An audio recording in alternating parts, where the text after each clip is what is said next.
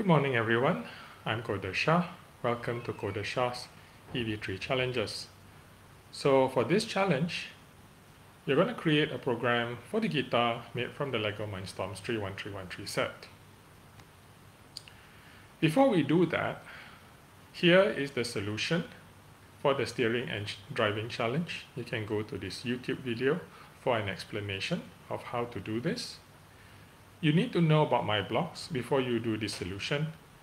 You can learn more about them at this link. And this is from EV3 Lessons, which is a very comprehensive site for learning how to program the EV3 Mindstorms kit. Here's a picture of the guitar that you can build.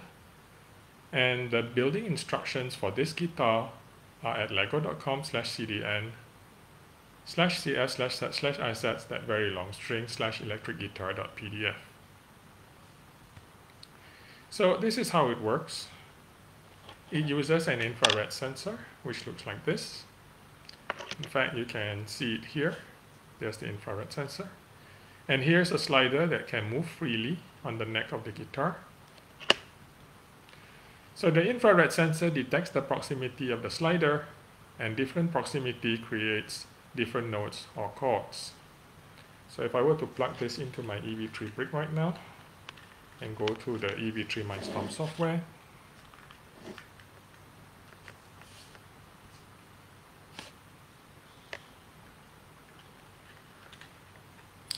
you can see there it appears. And as I move my hand closer and further away from it, you can see the value of the sensor will change. Now, if you have an education set, you can also use the ultrasonic sensor instead of the infrared sensor.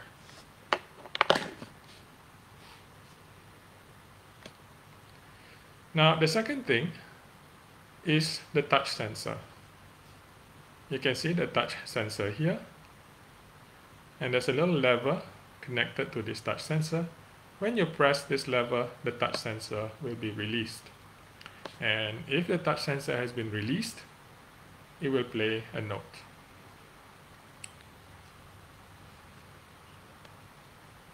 Now, the final thing in this model is this lever over here. If you pull on this lever, it changes the pitch of the notes being played. You won't be using it for this exercise. To make sounds using the EV3, you use the sound block. Here's an example of the sound block. And just pull out a new sound block here. Let's take this one away.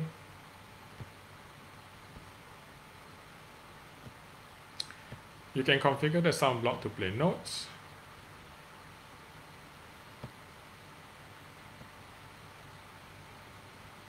I'm going to make it play C.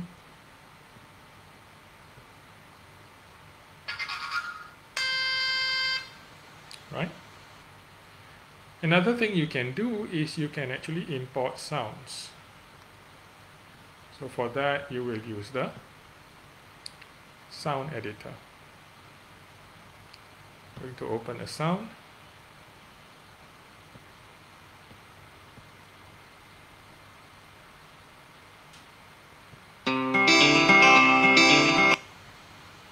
Right? So you just figure out the part of the sound that you want to import.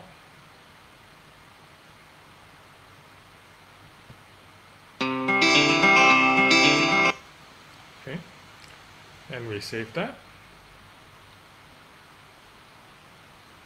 I'm going to call it Guitar 2.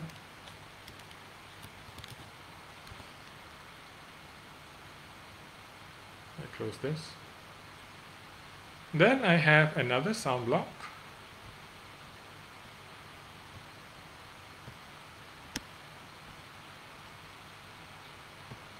So you say play file. The name of the file is Guitar 2. And this is what it sounds like.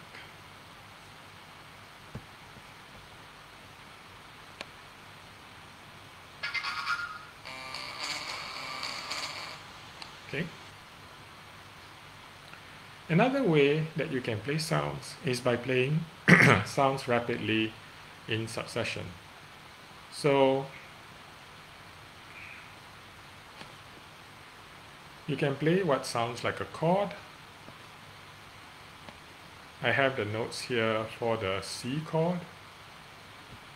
This is C, this is E, and this is G. I've set the duration to 0.02 seconds.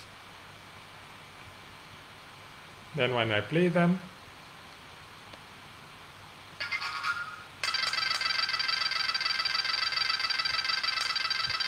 it sounds like that.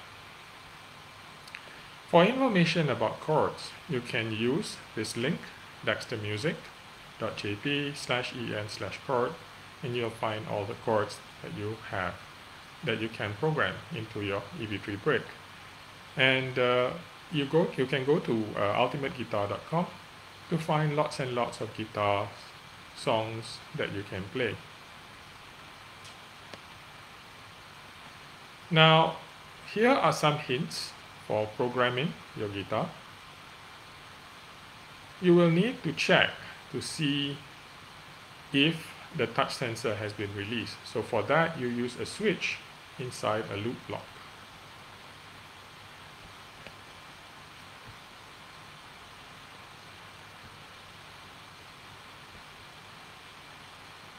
So let's move all this out of the way.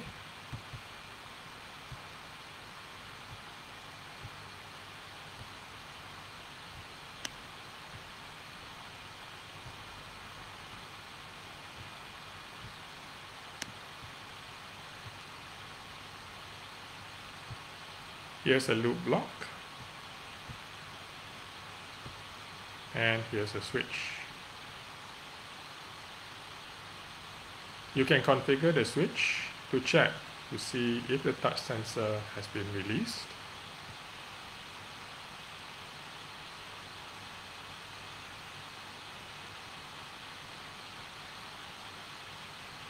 So if the touch sensor has been released, it will perform this sequence. If the touch sensor has been pressed, it will perform this sequence. Now inside this block, you can put further switch blocks. This time you want to check on the value of the infrared sensor.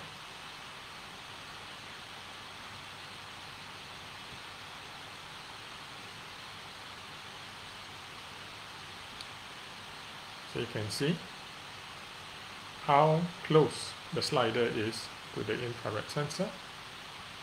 And here you can make your guitar play music notes depending on this distance.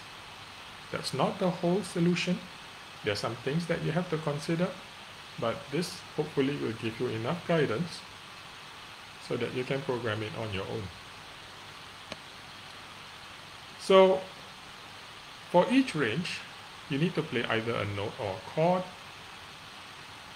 If you want to be more precise in the measurements, you can use multiple measurements.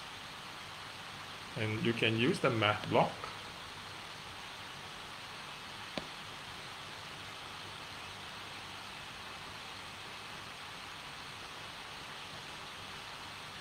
So you can use the math block to calculate. Not the math block actually. This would be a better one to use. The advanced calculation block. See if I can find it.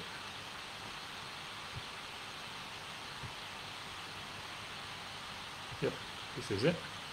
So here I can measure the value that's coming in from the sensor and perform a calculation on it to get the average value.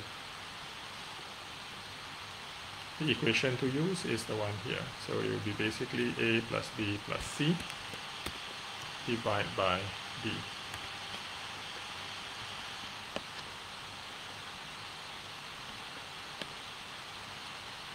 If you have an education set, you can use the ultrasonic sensor instead of the infrared sensor. And you can either make it play notes, make it play sounds, chords, or make it play multiple notes in quick succession, so it sounds like a chord when the touch sensor is released. So here's the challenge. To begin with, program the guitar to play different sounds depending on the proximity of the slider. Here, you don't need to worry about the touch sensor just yet. The second part of the challenge is to program the guitar to only play a sound when the touch sensor is released. I hope this will be a fun and interesting challenge for you. Stay safe everyone, thanks for watching, and I'll see you next time.